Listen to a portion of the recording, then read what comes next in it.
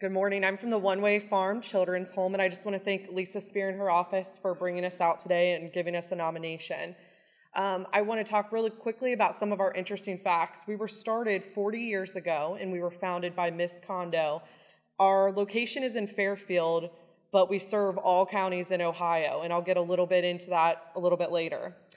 We have 14 acres that consists of 2 houses for staff staff live on site, because as you know, when you run a children's home and you're 24 hours a day, you need that backup staff. So our executive director, our HR director, and our child care and placement director all live on site. We have a boys' house, a girls' house. We have an administrative office, a thrift store, an animal barn, daylily fields, walking path, and more space. So we're also looking to expand. It costs $190 per day per child to live at One Way Farm. Now, we get all our referrals from children's services agencies, but we get calls for other people who are not in the system, so we do help with them as well. So Children's Services works at the county level, and they reimburse about $90 a day. So when you think of that, that's $100 per day per child you have to make up, and this is anything from therapies, transportation, food, grants, private donations, anything else that can help alleviate that extra $100. So if we're at full capacity, that's just shy of $1.4 million a year that we need to run our programs at the One Way Farm. So we get pretty kind of creative with our different fundraising efforts to help provide that, and especially with purposeful giving.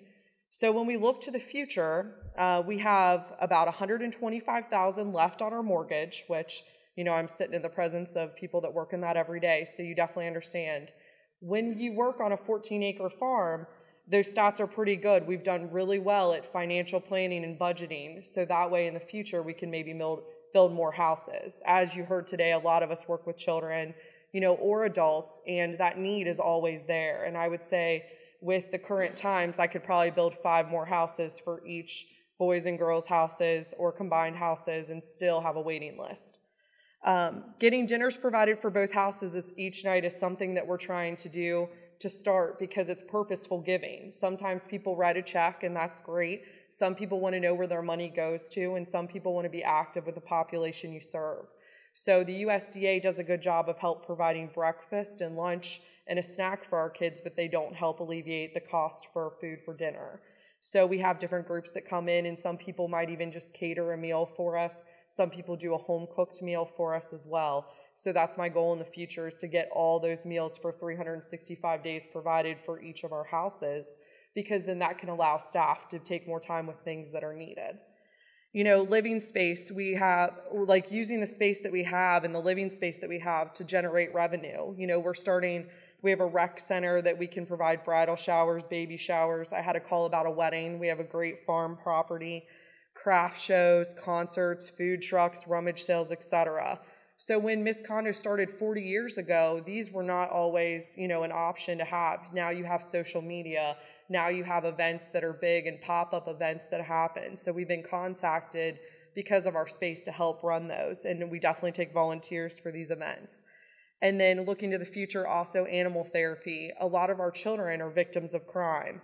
So we have animal therapy programs. We decided that one of the biggest things we know that helps is that sometimes these kids have been victimized, of course, by humans or their parents or their family members, but they'll talk to animals and they'll kind of, you know, hold on to that animal and become a parent of their own to that animal. So we have cats, we have ferrets, we have guinea pigs, dogs, and we've had a lot of different other fish, turtles throughout the years. And then I would say 7 or 8 times, so about 80% of the kids get to take the animal with them when they're fostered or adopted, because that is the ultimate goal. And building awareness, just like you guys are here today. I think that's something that everybody said throughout the other charities, building awareness for our group. And the biggest thing that's in the news right now is the heroin epidemic. So we have a different type of kid. These kids have been victimized. They've been trafficked. In the USA, they've been trafficked to get the fix for their parent or their adult, you know, that was in their care. So it's definitely interesting to see the different kind of therapies that are available, as well as the animal therapy program take off and do so well because of this. And as you know, at the state and federal level, there's all this extra money for addiction services, which is great because, their family members or parents or caregivers need the help that they need as well. But there's no extra money given to children. The children's services budget still stays the same. So that's also why our cost report, exceeds the $90 that children's services provide you with.